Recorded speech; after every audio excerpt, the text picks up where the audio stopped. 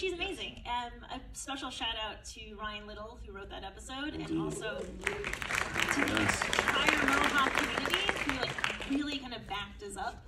I remember our first Zooms about the, again, pandemic. It was like April 2020, and it was really funny. We got Disney Diversity on the phone, and we told them the episode, and they went, "We're going to call the Smithsonian." And I was like, "Is that like the bat phone? Are we allowed to do that?" They're like, "Yeah, we're going to get the Smithsonian. They have the Rolodex. They have the Museum of the Native American.